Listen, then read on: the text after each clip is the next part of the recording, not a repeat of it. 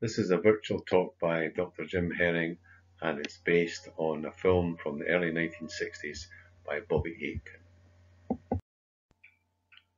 Hello, I'm Jim Herring, and this is the third virtual talk that I've done for Dunbar and District History Society, and the talks have been passed on to other organisations and groups.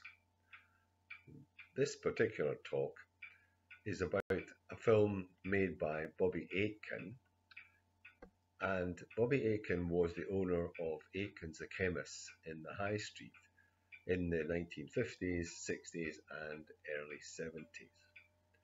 And it's about the lifeboat Margaret going to rescue a sailing ship, a yacht which is brought back into the harbour. This is the third film of Bobby Aitken's that I've added commentary to, and I'd like to thank Christine Mitchell and her brother Rob Aitken for giving the History Society these films. One of the films, the first one that I put on YouTube, has had over 1,100 views. So this particular film looks at aspects of the lifeboat, the harbour and the castle. I'd like to also thank Gordon Easingwood and Ronnie Marr for giving me a great deal of help with this particular talk. So I hope you enjoy it.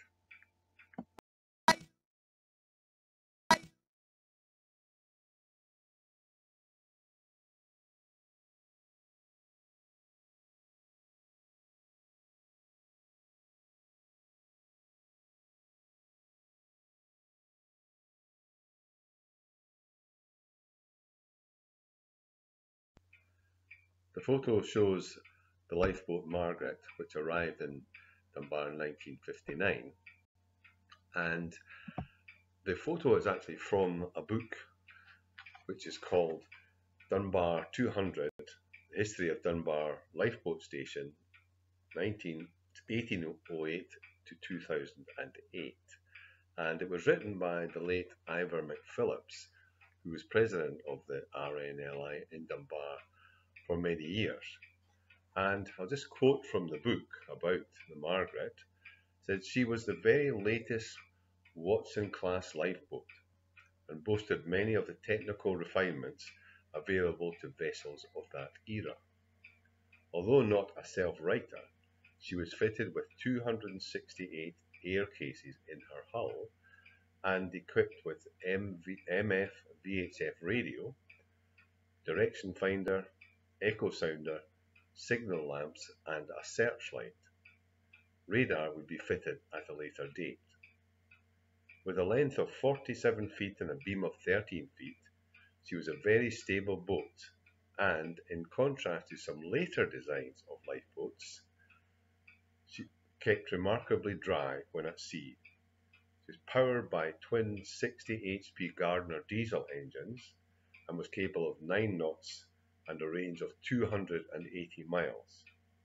Steering was amidships, and thanks to the cabin design of the lifeboat, the coxswain and crew now had the luxury of protection from the elements.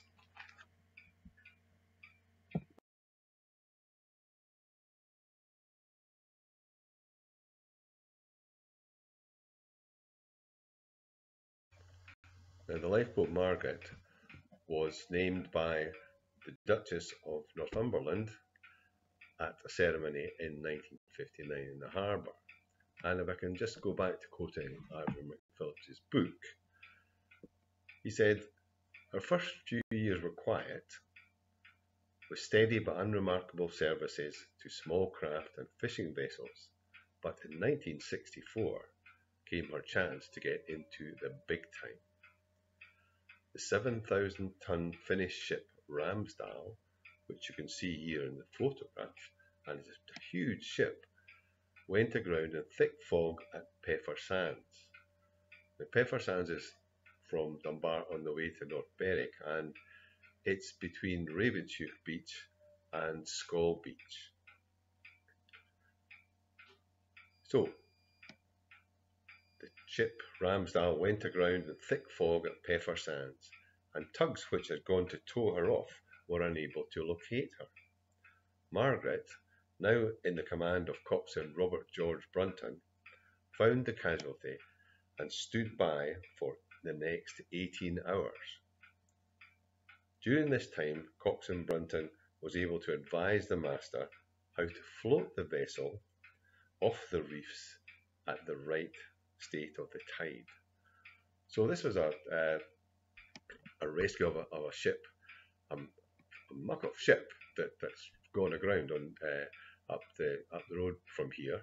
And what it's remarkable that the coxswain Robert George Brunton was able to really rescue the ship because if a ship that size had run aground and was not able to be refloated, or not given the right advice on refloating, then it could have been a huge environmental disaster.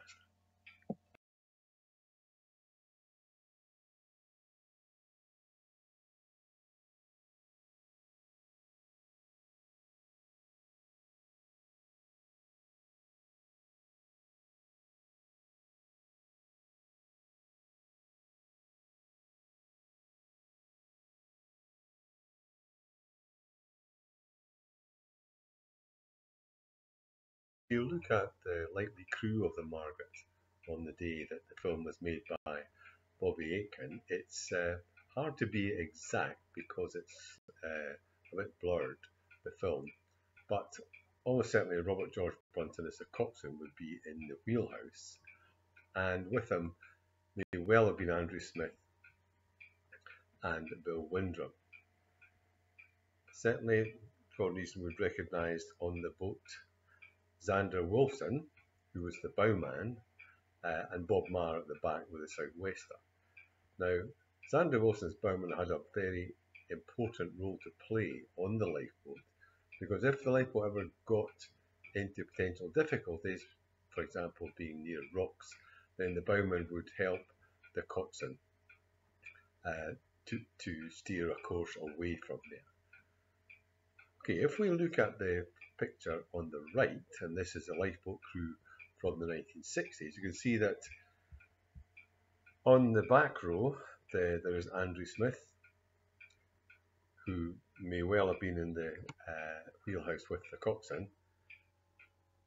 Then there's Harry Savison, an engineer, and Charlie Smith. And then in the front row, we have Robert Craig, Robert George Brunton, the coxswain, Walter Easenwood, Xander Wilson, as we mentioned, was the bowman, and Bob Marr, who was at the back of the lifeboat.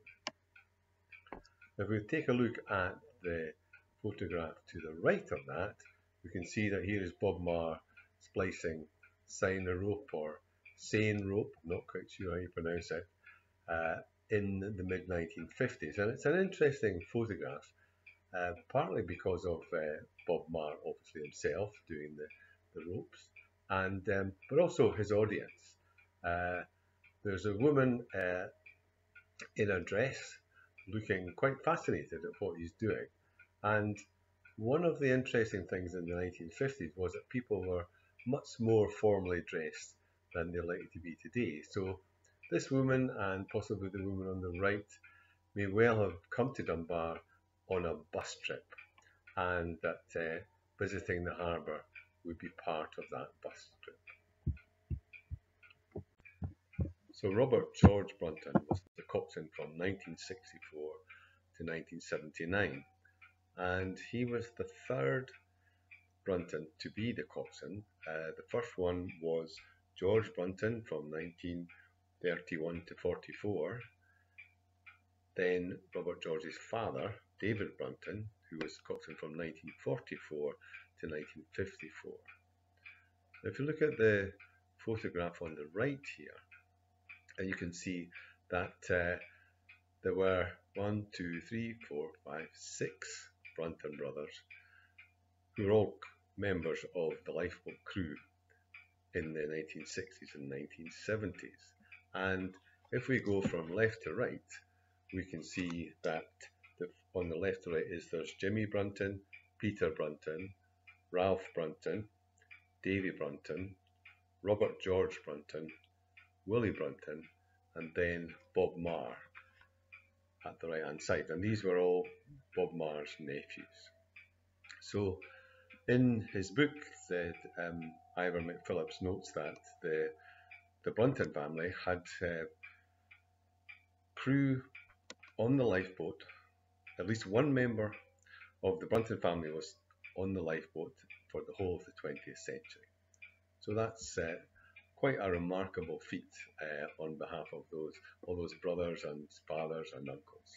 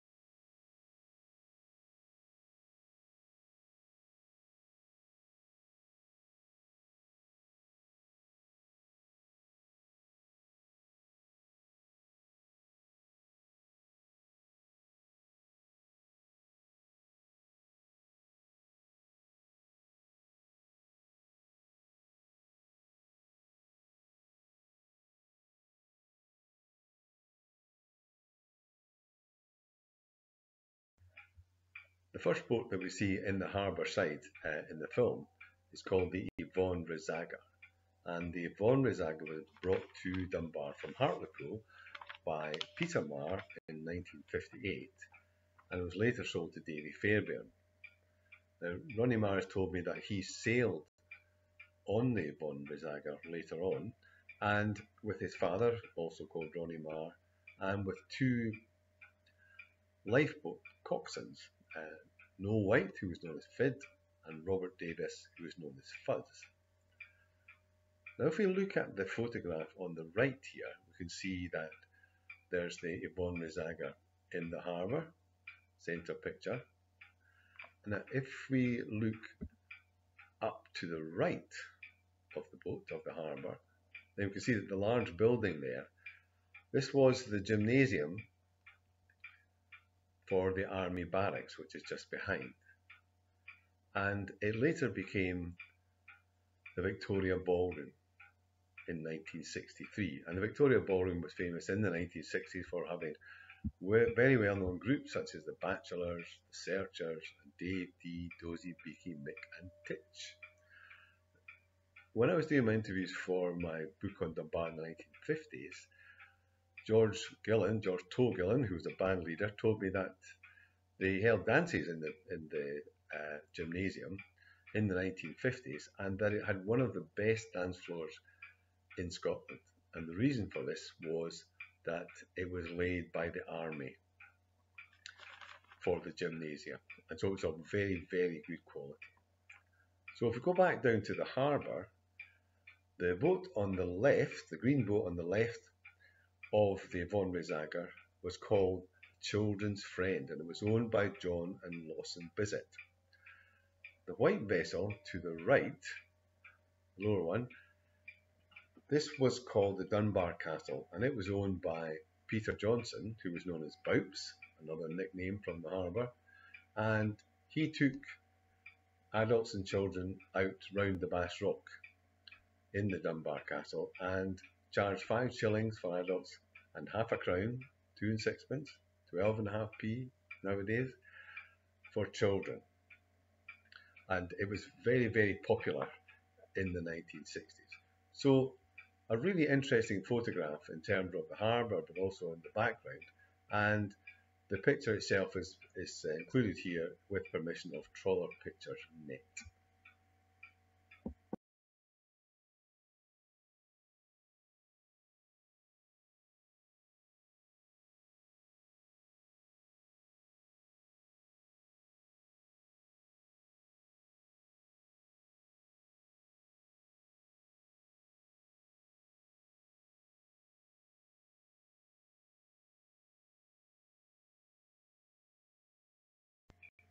the other fishing boat that was recognised as being in the harbour when the lifeboat film was taken by Bobby Aitken is called the Avail. And if you look at the picture on the right, you can see that there is the Avail, the AH-122. It's not in Dunbar Harbour, but it's a good sized fishing boat and looks a very sturdy boat as well. Now, if you look at the picture to the right of that, you can see that on the left is the skipper of the Avail, Davy Brunton, one of the Brunton brothers that was on the lifeboat, and also another lifeboatman, Bob Marr, that we've seen before in this talk. And they're landing prawns in the early 1970s. And this looks a very healthy catch of prawns indeed. Now, Ronnie Marsh told me this photograph was taken by Charles Van Leeuwen, who lived in Craig Villa, which overlooks the harbour.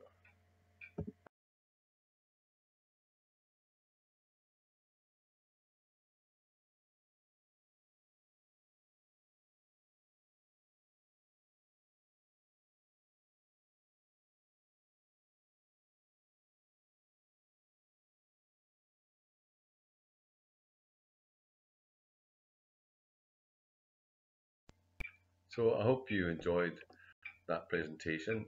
It's a fairly short video about the lifeboat Margaret, but there are, I think, lots of interesting aspects of it. For example, the people of the castle that you can't see nowadays.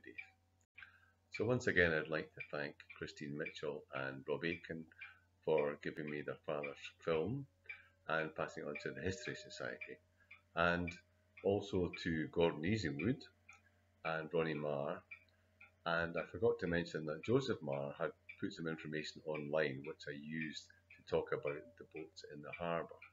Now, I'm in my own living room, and behind me you can see that there's a photograph. It's a panoramic photograph which takes in the harbour and other parts of along from the harbour, in fact including our own house.